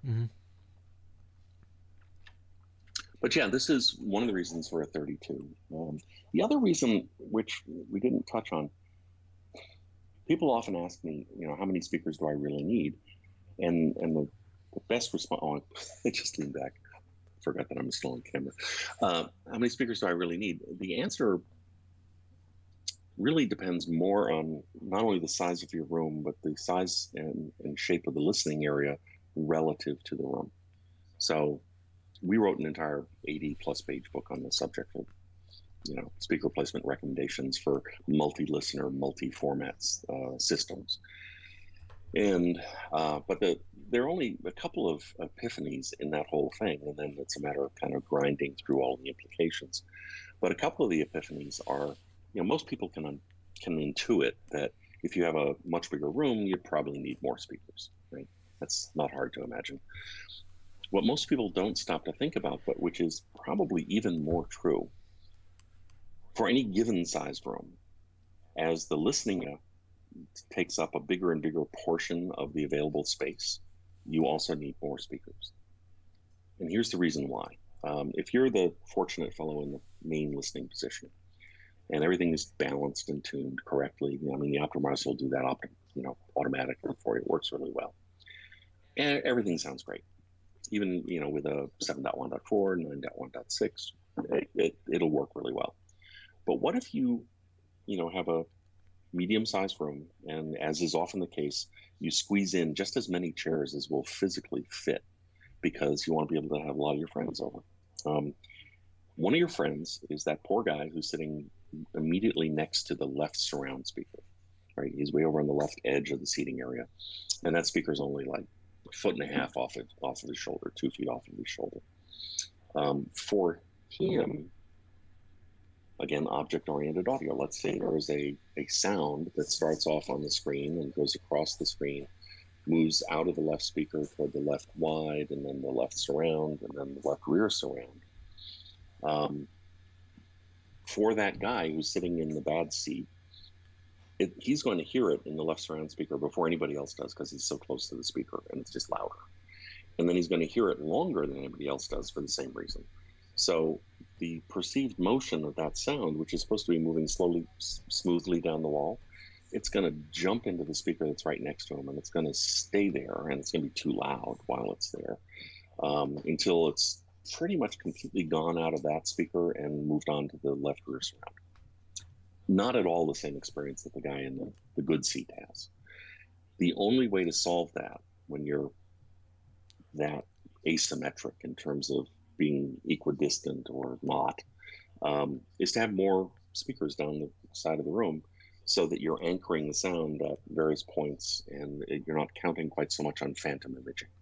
So, say you have a higher channel count, same situation. The sound goes from the left speaker to the left wide, and I'll use Dolby nomenclature, to something called the LS1, which is a surround channel that's a little bit in front of the main listening area or main listener spot, then into LS, and then LS2, and then LRS1, LRS, LRS2. You've got a bunch of speakers down this wall. And for the guy sitting in the bad seat, he hears exactly what everybody else hears. It goes from here to there to there, and then it's right next to him, but only for a little while before it moves on to the one behind him. So during that little period of time, yeah, it's a little bit too loud and perceived as maybe a little bit too big, but it's there and then it moves right on. And so everybody in the listening area has a much more consistent, uniform experience of whatever the movie is. That's where the extra channels come in. If you had 6 chairs in a relatively small room, you probably need a bunch of speakers to make sure that everybody has the same experience. Mm-hmm. If you had the same 6 chairs in a high school gymnasium, you'd still be in a high school gymnasium. That would sound awful. But in terms of the perception of the sound moving around, it would probably work pretty well. Does that make sense? Totally makes sense to me. So people ask, why do I need all these speakers? Part of it is to make sure everybody has the same subjective experience. Mm-hmm. Part of it can also be to accommodate differences between speaker placement recommendations for Dolby versus DTSX versus Oro. A lot of that actually overlaps fairly conveniently, but not all of it. Your Voice of God channels example, that the directly overhead speaker is used by both DTSX and Oro, but Dolby doesn't have anything like that. All right, now I know we spoke about this really briefly the other day. For the folks that rely on different brands of speakers and they rely on the optimizers or room corrections to make their speakers sound identical, is that a viable option? Should you really go for timbre match speakers for speakers from the same manufacturers, or can I get a pair of Klipsch and pair of Martin Logans? And is your optimizer going to make them sound the same? Well, the optimizer won't do anything about wildly disparate radiation patterns. The directivity of the speaker is pretty much what it is. In general, the optimizer will make the best of disparate situations to a much greater degree than anything else I've experienced. But that doesn't mean that you should give it a harder job than is really necessary. Whether they are from the brand or very similarly balanced in terms of overall tonal balance, it's probably a good idea to at least start off with something that doesn't totally suck. I mean, yeah. In terms of room acoustics, it's the same sort of thing. I mean, the optimizer can do really cool stuff, but it is not a replacement for passive room treatment. If you give me a high school gymnasium, I'll give you a really good sounding high school gym, but you'll still be able to tell it's a gym, right? Because the sound will be bouncing around for a really long period of time. There's no active system that can fix that. So you need to have both. And in my mind, the first thing you should worry about, most people would probably say speakers, but I would suggest maybe room acoustics, passive treatment, and then speakers. You can argue either one of those before the other, but they're pretty close. And if you deal with those two things, and then layer in the digital acoustics that we do, you'll have a fabulous result. But I wouldn't count on any electronic system to make up for bad system design. Yeah. So room correction is not a crutch to fix major problems. Oh, absolutely. Yeah. It's a hugely powerful tool, but not an excuse for doing a bad job in the first place. So what do we have to look forward to in the future of Trinnov right now, as far as these altitude models are concerned? Any major firmware upgrades, or besides 2.1 as a hardware upgrade? Is there anything else? Well, yeah, that'll come when it comes, and it'll probably be next year sometime. I don't know. In terms of software updates, we have a few things. We don't generally announce features before we're ready to release them. There's one that I may get into trouble for mentioning, but what the heck. one of our engineers, well, I should back up. I mentioned earlier that Dolby has been leaning really hard on sound engineers and sound designers to take full advantage of the tools that Dolby has developed for doing object-oriented mixes. And if you haven't seen it yet, I recommend everybody go to YouTube once they're done with your channel, Shane. But do a quick search for Ford versus Ferrari, and there's a 10 or 11 minute little mini documentary of a couple of the sound engineers, the sound designer, and I forget their titles, but two guys that worked on Ford versus Ferrari, the soundtrack thereof. And they just explain basically what each one is responsible for doing, and they kind of show you, some of their artistic decisions and why they did what they did. And if you haven't seen the movie, you should watch it. It's fabulous. But that in that little 10 or 11 minute clip, which is really helpful in understanding why people think that some movies are so much better than others, there are a few places where you can see the little object visualizer that is part of the Dolby software. And so you can see, much like, well, let me see if I still have control of your system or not. Well, maybe not. It looks like the connection's gone dead. Anyway, if you go back to the 3D view, where you declare the speakers. Oh, okay. It's just really slow. Yeah. Oh, goodness. Okay. It's working. So if you imagine a room like this, where the listener level speakers are in green and the upper speakers are in red, and in this case the subs are brown.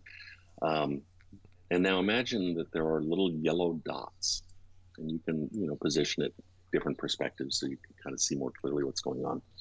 And each yellow dot is a sound object. If you watch something like Gravity, which I think was the second Atmos movie ever released, there are sound objects flying all over the place, like when they get hit with the Russian debris, and then during re-entry and during all the action-packed areas. You can see these yellow objects flying around the room. You can also see them being rendered in real time to the speakers, because as one of the yellow objects flies near a speaker, that speaker glows more brightly, right, in this kind of conceptual, visual aid view. And it's, on the other hand, if you were to watch Wonder Woman, you would see that the objects just basically are sitting where the speakers are and not really moving very much. So Christophe, one of our engineers, decided on his own, just like one weekend, it's like, because we have the original golden code from Dolby, and because we are implementers of all this, we have access to all that information. I wonder if I could reinvent that visualization tool that they use on the pro side, in the studios where they're making this stuff. And over the weekend, he cobbled something together just kind of for his own amusement. And he showed it to the rest of us, and we're all like, oh my God, that is so cool. We have to have that. And, time goes by. That visualization tool will be part of what I believe is going to be the next release of the Altitude system software. It'll be in both the Altitude 16 and the 32. And if you've ever wondered what object-oriented audio is all about and how it really works, this visualization tool will teach you more than I could possibly tell you about. It also goes to show, if you were to build a bigger channel count, let's say, 27 channels instead of 15 channels or something like that, you can see how it's lighting up and taking advantage of those extra speakers as the objects move around the room. So that's kind of cool. Yeah. It's really change anything, but it's a heck of an education. Now, before we wrap this up, for the audiophiles, the two-channel audiophiles out there, how does Trinnov fit into that space? And is it more home theater-centric, or can the two-channel audiophile people out there be confident in purchasing this as a dual home theater slash stereo channel setup? We do quite a few of those. As a matter of fact, we sell not a huge number, but because there aren't a lot of speakers of this type. But for example, at the Munich high-end show it was 2016, company Vivid Audio was introducing their flagship G1S Spirit loudspeakers. And it's a four-way design, and it's capable of either being driven actively or passively. And so we had an 8-channel altitude 32 there. And we did all the active crossovers in the altitude, and we were playing stereo. Actually, we were doing a little bit than that. It was a 16 channel. But as far as the left and right speakers were concerned, we're using 8 channels to power 8 channels of amplification, feeding the 8 drivers in the speakers. And it sounded fabulous. It's amazing. We do come from the pro world, right? So recording studios, recording engineers are pretty picky. So if they don't believe that something helps, then it doesn't happen.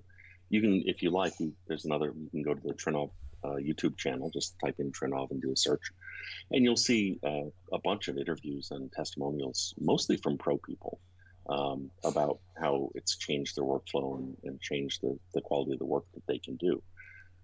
You can have that same kind of capability in the home if you want to have a sort of a dual purpose home theater and stereo system. I think that's great. If you have never listened to just your favorite CDs in the Oro 3D up mixer, it's called Oromatic, you really should try it. It's awesome. Or just plain old stereo, but taking advantage of everything the optimizer does. If you have more of a music only room that is just plain stereo, we also have products for that. There's a product called the Amethyst, which is a high-end 2-channel preamp, streamer, active crossover, has the optimizer, everything built in. And then there's another product called the ST2 Hi-Fi, which is basically a speaker processor, has the optimizer and the 2-way active crossover that can be added to an existing high-end stereo system. So yeah, I have a stereo system it's a 2.1 system, but my living room is a stereo system, and it's got an altitude in it.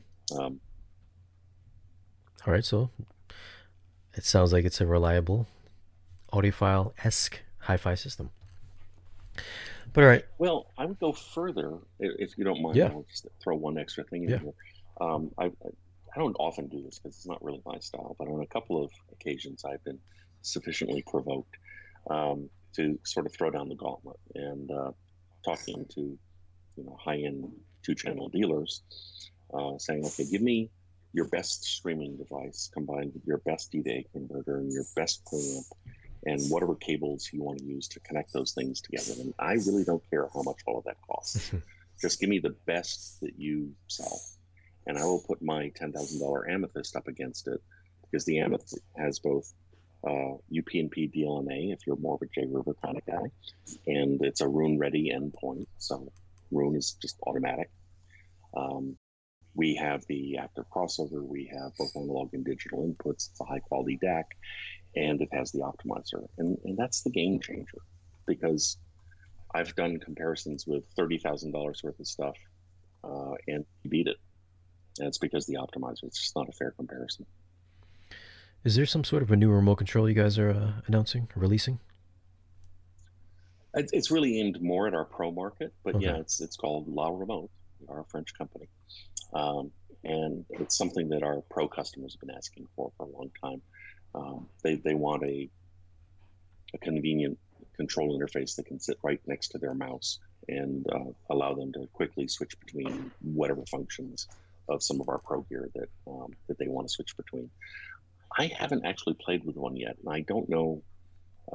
I know it's compatible with things like the altitude. I just don't know how practical or useful it's going to be. Right. Well, all right. I think we're gonna wrap it up here, John. We're coming in just under 2 hours. But thanks, John, for joining the podcast today. Is there for your stamina? This is a lot. But thanks, a lot of valuable information that I think a lot of prospective, Trinnov buyers are going to be really interested in. A lot of questions you answered for me personally, and I'm sure a lot of people in the comment section as well. So where can they find you? Can people contact you directly, or? Yeah, the by far the most reliable way is just email. It's John, Jon, no H because it's short for Jonathan, jon.herron, HERRON, at trinnov.com. Also, guys, be sure on the lookout. You guys are opening a big headquarters over here in Connecticut. Am I correct on that? Well, I don't know. I don't know how I describe it as big, but yes, it's here in Connecticut. Yeah. We have a technology center, which is office and warehouse and training facility, demonstration facility. Um, we'll be doing a little bit of research there as well. Um, Building a really nice 6-seat theater. It's going to be 11.5.8, and it'll be available for one of the main reasons is so I can do training of my dealers. Hmm. But if one of my dealers has someone who's never heard a system like that and is thinking about buying one, we're available.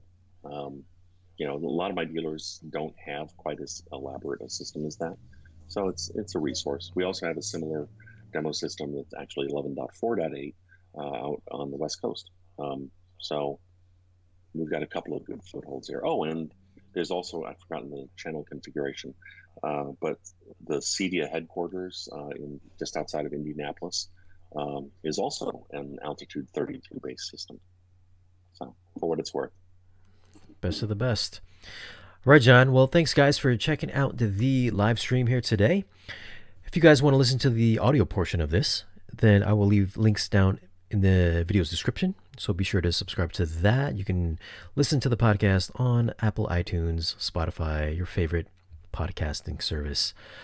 As always, guys, leave questions down below. We can work this into the video review that's coming up very soon, hopefully. And we'll see you guys again in the next video.